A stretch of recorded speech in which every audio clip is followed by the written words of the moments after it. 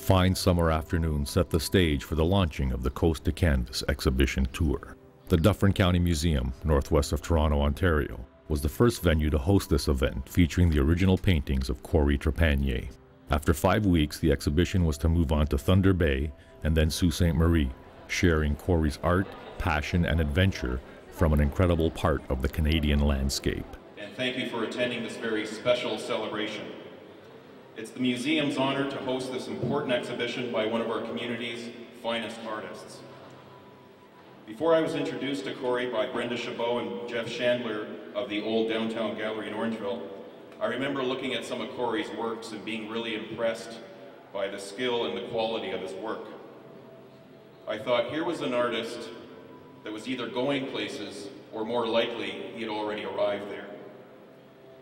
Cory is surrounded by a wonderful team of friends, family, clients, and supporters, and the captain of that team has to be Janet, his wife.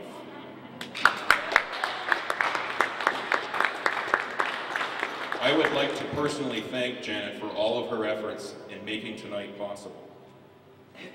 And as you learn of the Trepanier's travels to Lake Superior and Georgian Bay, and when you take time to read some of the narratives beside the pieces, you realize that Cory and his family possess a great love and concern for the environment and the natural heritage of our province and country.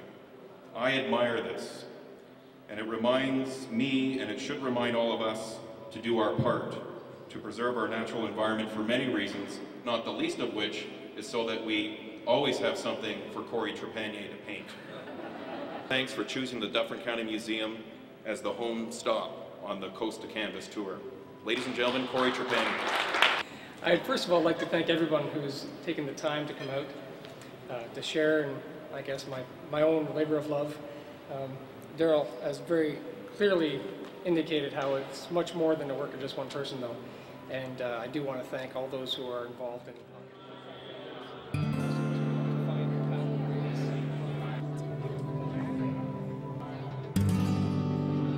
Creating this collection of paintings took Cory over 2.5 years.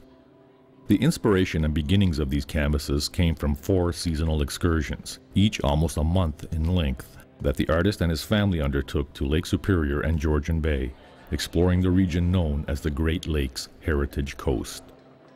Alongside each painting exhibited was a story that the artist wrote to share insights into the creative process. To further a desire to share this land with others, the Trepaniers also incorporated a documentary that they produced from their travels through the region. This combination of art, film, music, and words allowed the public to experience a part of our wilderness in a unique and meaningful way.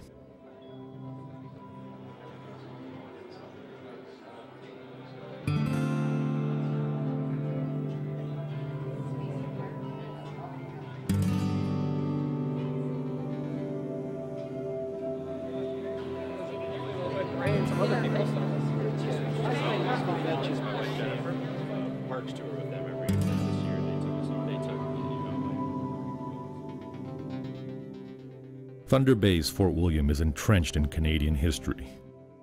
It is a recreation of an important fur trading post. As Fort William was also involved in the designation process of the Great Lakes Heritage Coast, they were eager to host the exhibition and share this landscape with their visitors, many who had traveled in from outside the country. Being the largest tourist attraction in northern Ontario, this venue allowed many people to experience the coast through Cory's creations. The fort later estimated that over 20,000 people attended the exhibit during its 5-week stay.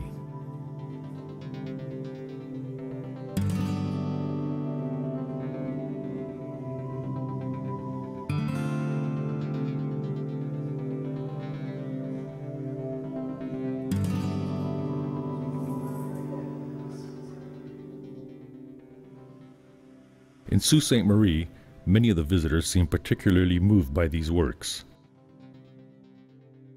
The city's location as the midpoint between Lake Superior and Georgian Bay meant that many were familiar with the subjects portrayed in the collection. Locals spoke of Cory's paintings as evocative reminders of places which they had visited.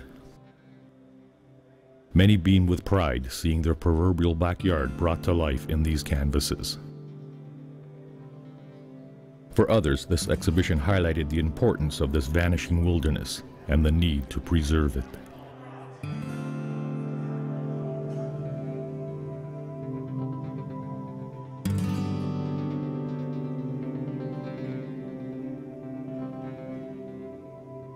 Strong response to Cory's creations found some people even moved to tears. That others could be so affected by his work in this way was humbling and rewarding for Cory. As September neared its end, so did the tour. After being on display for 3.5 months in locations thousands of kilometers apart, the art was carefully taken down and returned to the walls of the collectors who had graciously loaned the paintings to the Coast to Canvas exhibition tour.